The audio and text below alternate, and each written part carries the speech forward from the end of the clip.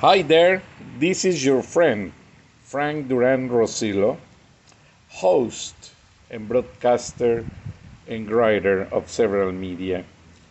But I would like to approach this minute to let you know that United States of America becomes the country where more addictions, drug addictions, are happening every hour.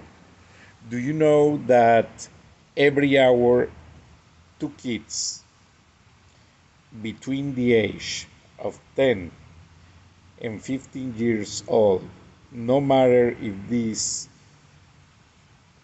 is in a rich or poor position, no matter if they are boys or girls, they become drug addicts.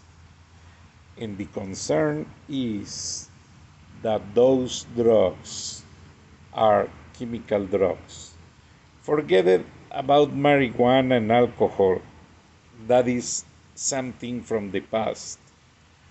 At this point, the addiction that is growing is to fentanyls, opioids, and many of chemical components, very addictive, brought by Mexican cartels from China. Yes, China, who is the nation more privileged in business by the United States, declared by President Bill Clinton after the conflict of the Tiananmen Square. China is the country that more drugs send to America. They are smuggled via Mexico, and the drug cartels prepare and cross the border and distribute in the American streets and neighborhoods. It is unacceptable.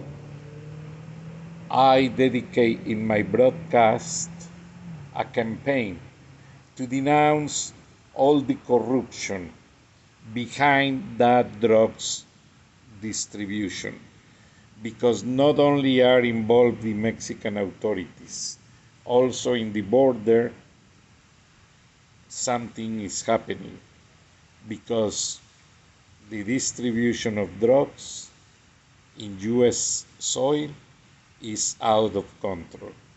Please, let's help President Biden to create education in our kids to stop the drug addiction.